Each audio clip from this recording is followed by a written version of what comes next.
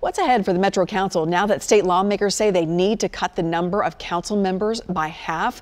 Tonight was the first chance for council members to ask that question. And as News Channel 5's Jason Lamb explains, for a redistricting plan that usually takes months to develop, now Metro has only a handful of days.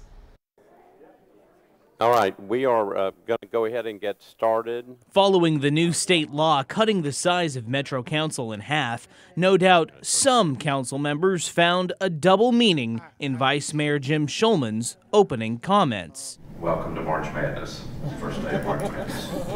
While a lawsuit over the bill continues, today Metro's planning team outlined how they need to come up with a new 20-member redistricting map in record time. How long did you take to do the most recent redistricting of 35 districts? The entire process took, I believe, 5 months. And how much time are you given now?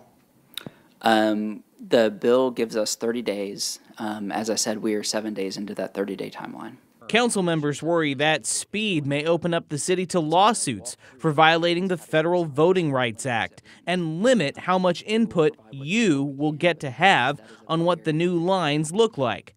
All while projections from the planning department confirm what some council members said were their fears that the number of minorities on the council would drop.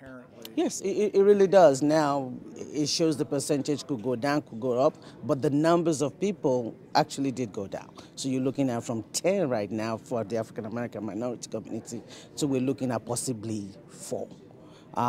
So that's a big reduction.